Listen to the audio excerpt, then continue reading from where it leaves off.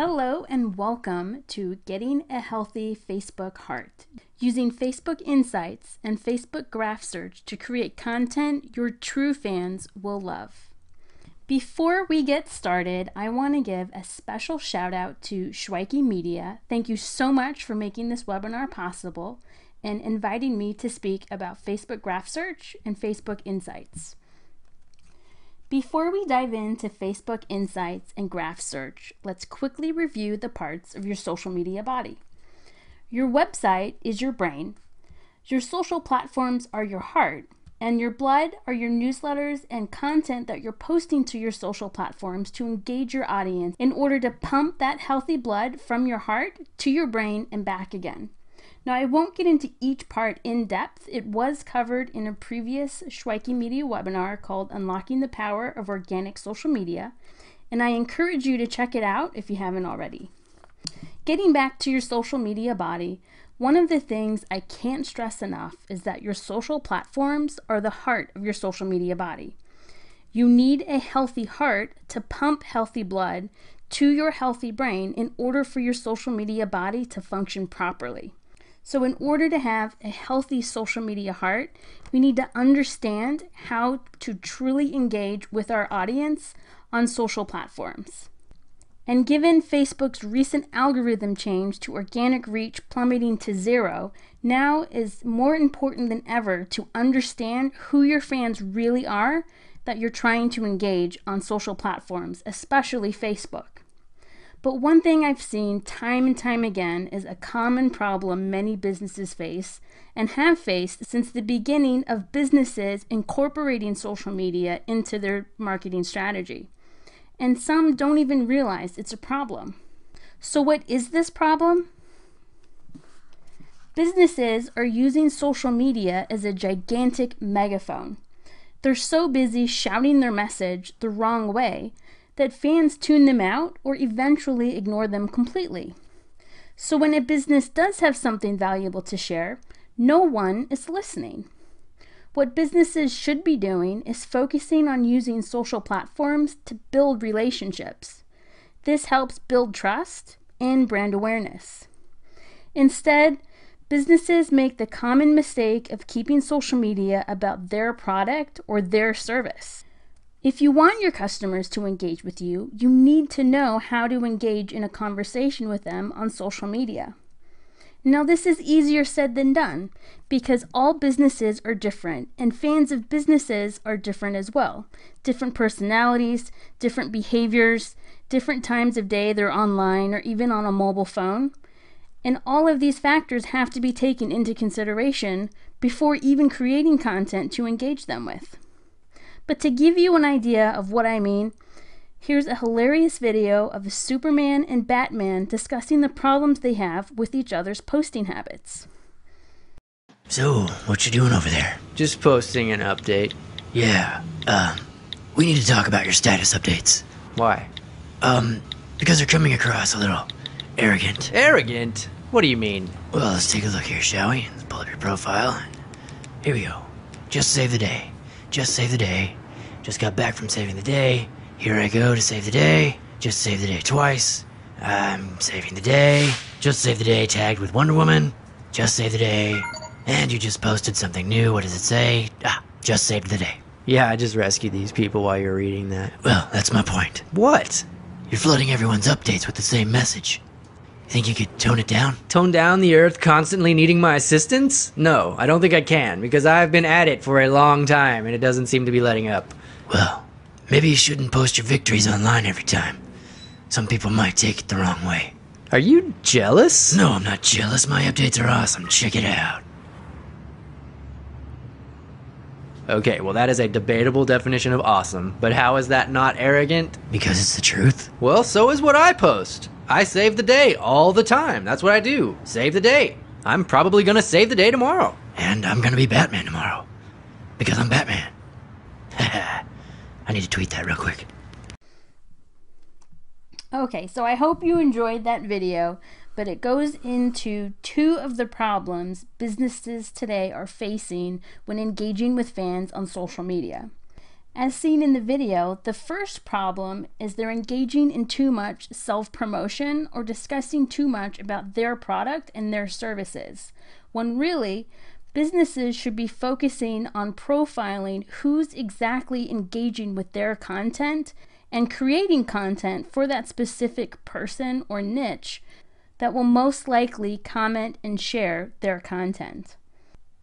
But the biggest challenge I see businesses face is that we're still following the old traditional funnel system when thinking of content to post on social platforms. Before social media, businesses had just a list of their products and services. They would then target that market through a series of advertising and promotions. This would bring customers into their store who would eventually purchase a product. Social media, however, has completely flipped this funnel upside down. Instead of thinking about our products and services, businesses need to be thinking about the specific profiles of their target market, and they need to understand these problems and challenges facing that specific market. Now, every business is different. Every business has a different customer, a different profile group that's going to want to engage and hear from that business. So one funnel doesn't work anymore. It's a customized funnel each business needs to create based off of who's really engaging with their content. And by profiling our engaged market, a business can then create posts that engage with that market, so we can begin to develop that relationship with customers using relevant and engaging content. Businesses can further build this relationship by offering solutions their product or service provides. And by staying top of mind with these customers, we become their first choice when they actually want to make that purchase. Even if a competitor has a better offer, staying top of mind and having that relationship with your customer will keep that customer coming back repeatedly. Now, like I said, the most important part of this social media funnel equation is knowing who your specific market is. And that varies by each business, which is why using Facebook Insights comes into play. By looking at our Facebook Insights, we can see not only who just liked our page, but who's specifically engaging with our page. And when your audience engages with you on social platforms, this helps build relationships with them that can later lead to a greater chance of conversion if it's done the right way. So let's dive into Facebook Insights and Facebook Graph Search to show you what I'm talking about. First, you want to be sure that you're logged into your Facebook page and have access to the admin panel. If you do have access to the admin panel, click on See Insights. If you're not manager of your Facebook page, this is a separate problem that I have covered in a different webinar. So if you do have a Facebook page for your business, be sure that you are manager of your Facebook page. Otherwise, you will not be able to access this information. Once inside Facebook Insights, you have 6 different options to choose from: overviews, likes, reach, visits, posts, and people. And we're going to keep this webinar really short and simple, and we're only going to go into 2 different categories: people and posts. So first, let's look at people. When you first look at people, you'll see a demographic makeup of your fans who have liked your page, whether it's men, women, and the age range of who's liked your page and which age range has liked your page the most. This is good information to have, but again, this is just information on who has liked your page.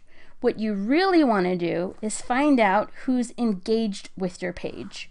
So what you're going to need to click on is people engaged once you get into the People's tab. Now, according to this Facebook page, the most engagement comes from women ages 35 to 44. Even though women make up less than half of the overall likes, they make up 60% of the overall engagement. That's huge. This is why it's so important to see who's really engaging with your page rather than just simply liking your page. Now, keep in mind that statistics vary for each business. But from the Facebook pages that I've managed, I do see that women consistently engage on Facebook far more than men. and in the ages between 25 to 44. But again, each Facebook page is different, and you'll need to look at who's engaged with your page to determine your demographic for your Facebook page to market to. Now for the next thing that we'll cover are your posts. Click on Post at the top of the page to be taken to this view. You'll get a graph of Facebook fan activity. The highest points of the graph mark the highest number of fans online at one time. So when doing research, make a note of the days of the week and the times of the day that your fans are most likely online. Take it a step further by selecting each day of the week. A line will pop up outlining Facebook users for that specific day in comparison to the general graph. If you notice peaks or lines above the graph, these would be the most opportune times to post engaging content. Make a note of any peak times and be aware of any dips in the graph. Avoid posting during these dip times on your Facebook Insights. You'll get a better sense of what days your fans are most likely to be online, as well as when they're not. So now you know who to post to and the time of day to post. The next question is, what do you post? And this is where Facebook Graph Search comes in handy. By doing a Facebook graph search of other pages liked by your fans, you can discover different pages your fans engage with. Exploring each page to find high volume engaging posts can also help give you a better idea of how you can engage with your fans. Take it a step further by conducting a Facebook graph search of your competitors. Now you can create relevant and valuable content that can help drive engagement away from your competitors by discovering pages and content liked by fans of your competitors. Does that make sense? There's so many uses for Facebook graph search that you can use to get a better picture of what your market likes and what they're engaging with. You can also use this knowledge when creating a Facebook ad. By targeting pages and interests of your fans and fans of your competitors, your ad can help pinpoint the exact market that's most likely to be interested in hearing from you, and people that will most likely turn into those fans that convert into customers. Now here's an example of a Facebook ad from a client of mine that I considered using the megaphone ad approach. They were creating an ad and didn't use their Facebook Insights or graph search to understand who was truly engaging with their content. Now their ad did reach over 37,000 people, and it saw a click-through rate of 0.055%, which is above average. The average click-through rate of a Facebook ad is like 0.01%, so it was a little bit higher than average. They ended up spending over $12 and only saw 349 actions taking place, from website clicks, page likes, and so on. Now I created a similar ad, but using Facebook Insights and Graph Search, I was able to create a funnel ad. And in the first 2 days of this ad running, it reached over 12,000 people, which is far less than the 37,000, but saw a click-through rate of over 2%. We spent just over $10, but resulted in almost 450 actions. That's almost 100 actions more than the previous ad, which reached 3 times more people.